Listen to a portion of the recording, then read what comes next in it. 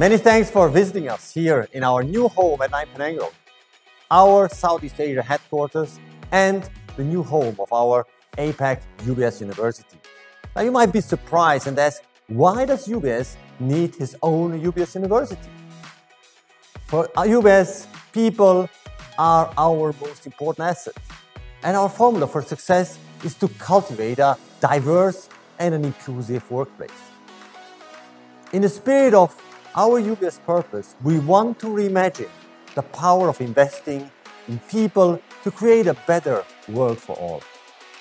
So we believe in the need to foster a culture of continuous learning with all our employees, not only to remain agile and competitive, but also to be future ready to capture new growth areas and adapt to the continuous change. Now, in various global programs like Leads and Ignite, we train our leaders in navigating our teams through this constantly changing and more digitalized environment.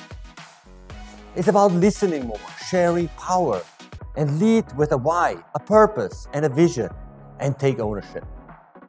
Now, last year, we also launched the UBS Singapore University Program for Employability and Resilience, the UBS Super Program, which aims to provide employability and resilience in the Singapore workforce through training on future-ready skills. Now, we are delighted to have IBF on our advisory board here.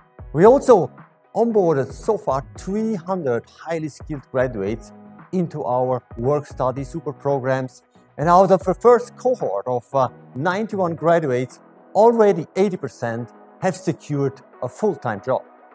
Many of them are now involved in strategic initiatives like ESG, Tech Connect, Family Office Competence Center, and IB Tech projects. Another example of our training and development programs is our participation in the PBIG BEN Build, Encourage and Nurture initiative. The PBIG BEN is about building a pipeline of talent for the Singapore financial industry.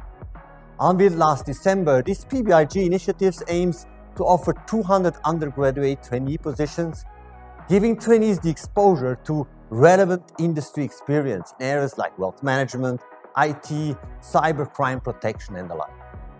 And finally, I would like to thank IBF for the close collaboration in more than 30 of our internal training programs.